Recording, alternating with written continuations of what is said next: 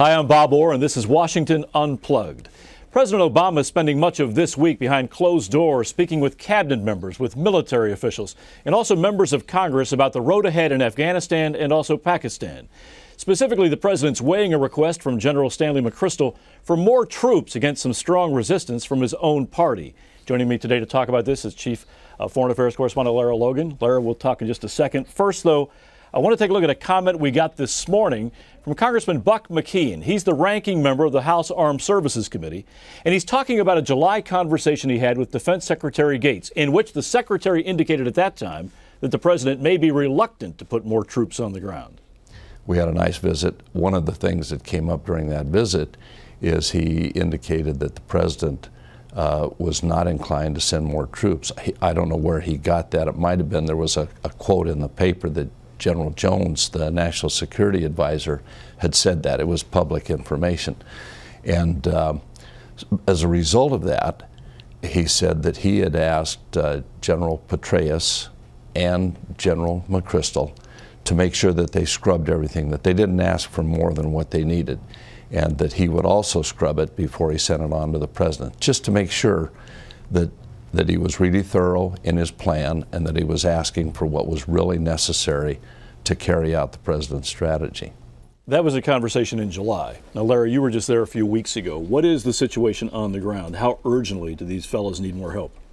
Very urgently. I mean, General McChrystal has been very clear that there is a very short window here, probably 12 months, in which you have to turn this around. It takes time to get more troops on the ground. They really can't afford to deliberate for very long on this. And that is being compounded by the fact that you have an unstable government situation in Kabul right now with, the outcome of the election still undecided. So those two things make it increasingly urgent to get the troops on the ground and stop the momentum. Right now, everyone agrees the momentum is on the side of the insurgents and the terrorists. What does that mean? It doesn't mean they're winning. It doesn't mean every time that there's a battle that they win. What it means is that the public perception, the flow, the increase in insecurity, everything is on their side right now. It's going the way they want it to, and that is what McChrystal has to stop. General McChrystal initially said he wanted to reassure the people, help the people there have a better existence, kind of prop them up, if you will. But it seems like that's getting sidetracked now by the attacks they need to fend off and all of the things that are happening with the insurgents. I don't think it's getting sidetracked. I think he's absolutely clear on that. He came into a situation where he found there was a lot of anger amongst the Afghan government and the Afghan people because of civilian casualties. It's also a situation where Al-Qaeda and the Taliban are very effectively using civilian casualties in their propaganda against the U.S., and he had to address that. He did that by adjusting his whole strategy. He knows he has to focus on securing the population. There's no question. He has to do that to bring the Afghan people with him. But at the same time, he is still fighting a war. Al-Qaeda and the Taliban are clearly at war with the U.S. They're not concerned with counterinsurgency, counterterrorism, call it whatever you like. They are at war, and McChrystal has to fight that war. And to do that, he has to have troops to secure the people and also not to give up ground to the enemy, which is what they're going to do if they withdraw from these small combat outposts in the remote areas. They're going to say, here, have the mountains, have the valleys, have all these places that are hard to get to. Oh, where, by the way, there aren't huge numbers of Afghans, but there are many Afghans scattered across these remote areas. And oh, yes, as well, that's where Al-Qaeda had their training camps before. So let's let them come back in, and plot more attacks and do whatever they want in those remote areas while we concentrate on building schools and roads that are just going to get blown up. It doesn't work. You have to fight the war as well. You can't just do counterinsurgency. So if the reports are accurate, the general wants up to 40,000 troops. The troops over there know they need help. Now, the president's weighing this. If you're a soldier over there, the White House comes back and says, we're not going to give the general what he wants, hypothetically, if they did that. How tough is that to swallow? Well, that's very tough to swallow. I mean, particularly for the commanders. At the soldier level, they've got their small patch of ground. They're doing everything they can. Their expectations are low. They've done this war. I mean, let's face it, this is the starvation diet. It has been from day one. The U.S. soldier in Afghanistan has done this war from the very beginning with very little resources. When I was in Iraq, going to huge mess halls, defects, where you could get, feeding thousands of troops and you had your choice of about 15 different things on the menu. I was going into bases in Afghanistan where they were still eating T-RATs and MREs, which are basically, you know, not even one hot meal a day at that time. This has been the poor man's war from the start. So their expectations are low, but it's very clear to the soldiers on the ground that they need more help. And I think the only thing that they can take heart from at the moment is the fact that no quick decision is being rushed through, that this is a commander-in-chief who wants to do the right thing. Whether they'll agree with the decision in the end is, obviously we don't know that, but at least they know that he's not taking this lightly, and that means he's not taking their lives and their sacrifices lightly. Now, the other side of more troops is what they call the counter-terrorist option. Vice President Biden and others are saying, let's concentrate on hitting al-Qaeda and the Taliban. Disaster. Why wouldn't that work? Absolute disaster. Why? There's no way it would work. Because you can't do any of those things if you have no security in most of the country. And let's not forget, the violence now has spread from the south and the east of Afghanistan. It's in the north. It's in the west. It's everywhere. It's in the provinces surrounding Kabul. I mean, it's like, what kind of a wake-up call do you need to say that you're still at war? And so this idea that you can separate the things is just ludicrous. That's why I think General McChrystal has gone and made everybody angry by at his speech in London, saying, this is what I need and nothing else is going to work. Because you know what? You can be asked to give 10 options. But if you know that only one of them is going to work, only one's going to work. And even then, he's not guaranteeing that that's going to work. You know, so I don't understand why no one would listen to the man you put your faith in and said, he's the guy who's going to do this for us. You've got to give him what he wants. President Obama has to weigh that against his other problem, which is, what does Congress want? What do the American people want? But he has to make those two things work together. That's his challenge right now. And let me ask you this. If they go with a counter-terrorist option, they just use predators in the tribal areas against al-Qaeda, and they cede Afghanistan back to the Taliban, does al-Qaeda then find safe haven again in Afghanistan? Of course, without hesitation. And you know, one very important point to make, there are a lot of Pashtun apologists out there, Taliban apologists, who are advisors to this White House and to this administration. And they're saying, oh, you know, the Taliban's fight is not with the U.S. If you give them power, you bring back the moderate Taliban, and everything will be okay. It's nonsense. It's the worst advice we could ever get from anyone. First of all, the Taliban have no intention of sharing power, and they have every intention of bringing al-Qaeda along with them and giving al-Qaeda safe haven again. They absolutely do have a problem with the U.S. They want to see the U.S. fail. Very important to note that talks with moderate Taliban have been going on since 2003. It's 2009, 6 years later. What have those negotiations and talks brought? Absolutely nothing. So that is one of the biggest lies ever of this whole situation right now. There are no moderate Taliban that matter in this fight. And for the U.S. to give al-Qaeda the victory, I mean, the philosophical victory, the physical victory, the tactical victory on every single level would be catastrophic in the war on terror. It would be a recruiting, the greatest recruiting advertisement ever for al-Qaeda. And on top of that, you're leaving their top leadership intact. You're leaving Osama bin Laden there to come back and do what he wants. You're leaving Ayman al-Zawahiri, his number 2, and the head of the Taliban, who are all in bed together. I mean, it's like, come on. The Afghan intelligence minister put it best when he said to me, there's no glory in defeat. Very tough spot for the president. Very. Lara, thanks very much. Thank you, Bob.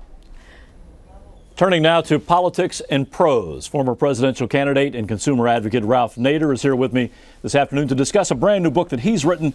Very interesting title, and there's a picture of the cover, Only the Super Rich Can Save Us. Mr. Nader, thanks for coming by. Thank you, Bob. What is this about? And I will confess to you up front, I haven't read it. I've read excerpts and I've read some reviews, but tell me what you think this is about. Well, it's in the tradition of practical utopian fiction, and it basically asks the question, what if 17 or so enlightened, older, super rich Americans decided they wanted to represent the interests of the people and take on the big corporations and their allies in Washington and all the money in politics? What would happen? So I put them in 2006. They meet in a mountain-top hotel in Maui, Hawaii, led by Warren Buffett, Ted Turner, and Barry Diller, and George Soros and others. I mean, they're people in fictional roles. You use real people, but in a fictional role. In fictional roles. And they decide, here's what we have to do to get the necessities of the American people respected and established: health care and living wage and, corporate accountability and clean elections. And they do it in a whole variety of exciting ways. Leslie Stahl actually took this book on her vacation in August, wrote me a nice letter saying that she found it engrossing, creative, and funny. And I said, I'll take all three, because it's a serious book, but it's easy reading, and it's a thriller, in effect. Now, the book, I think, starts, and you can correct me if I'm wrong here, Warren Buffett goes to New Orleans. Yeah. And he sees the devastation of Katrina. Exactly. And he concludes, this isn't working. We're not doing enough. Yeah, it represents the collapse of any kind of national organization to rescue people in a massive disaster. And he brings convoys of supplies and public health workers and helps people on the highway, stranded families and children. And he goes back, and the grandmother grabs him by the hand and says, only the super rich can save us. And this haunts him all the way back to Omaha on the highway. And that's when he decides to get these 16 other super rich people who have enlightened activities, and they're in their latter years, in their 70s, 80s, 90s, when they want to move, as one of them said, from material success to significance. You have some interesting characters, though, in addition to the ones you've mentioned. You mentioned Ted Turner, I think. Yeah. Warren Beatty's in the book? Yeah, he's running against Schwarzenegger in the election of 2006. And he's a prototypical example of how to weave together conservative and liberal people and win an election. And Yoko Ono. She's the artistic and moral sentiments. And they're trying to get huge rallies in the center cities all over the country. And so they use music, food, and art. And she contributes that. A beautiful seventh-generation logo becomes known by almost everybody in the country as the activities of these people pervade the mass media and mobilize the community. This is a top-down, bottom-up change process. And they'll call it the Titanic battle ends up in Congress near the end. But it's all the different ways. People will feel stronger as citizens. They'll get a real imaginative lift. We don't imagine enough. We're stuck in traffic in this country. Gridlock in Washington, corruption and bailouts in Wall Street, the economy sinking. People are depressed, they're discouraged. It's time for them to envision what's possible, and you can do it with fiction, actually better than nonfiction. What do you want people to get from it? Do you want them to be entertained or informed? Do you want to provoke some thinking? What's the goal? I want them to be fascinated enough to elevate their imagination toward real possibilities. And the key thing is this, that every time citizen groups want to get a fair break for the American people, they don't have the resources. There isn't even one lobbyist pushing single payer on Capitol Hill. And there are 2,000 lobbyists for the drug, insurance, and hospital chains doing it on Capitol Hill. See, it's that mismatch that this book corrects, because these super rich people put about $15 billion into this national strategy, national, local, community. And suddenly people say, maybe it is just a matter of money. Maybe it is a matter of resources to hire the organizers and to get the media and to put the pressure from the grassroots with Congress watchdog groups on members of Congress. We never talk about that. Look what the athletes are getting today compared to when we were children. Look how size of the foundations. Look at the executive compensation packages. They're all up by exponential rates. But the citizen movements are still starving. And here I think, and I don't think we should think all super rich people are selfish and myopic.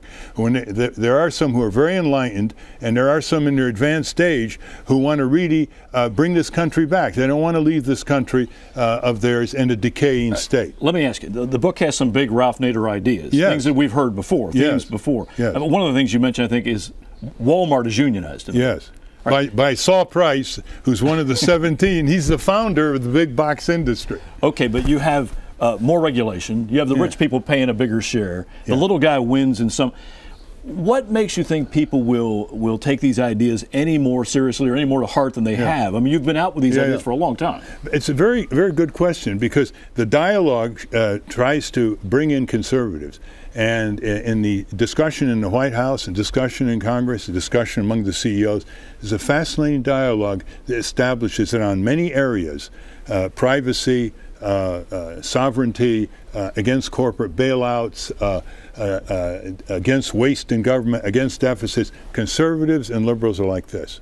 And that's one way that's they why you succeeded. call it utopia. Yeah, well, that's what, a practical utopia. And they go into the American Legion, VFW, Elks, Kiwanis clubs, all these lecturers. Look, it's a real lesson in if we don't expand our imagination toward real possibilities that we're capable of in this country, our reach will not expand and our grasp will not expand. It's an interesting idea. Ralph Nader, thanks very much. Only the super rich can save us. In your bookstores today. All right, thanks a lot. Thanks, Bob. And thanks to you for watching Washington Unplugged today. Of course, you can find us here every day at cbsnews.com at 12:30 p.m. I'm Bob Orr. Have a great day.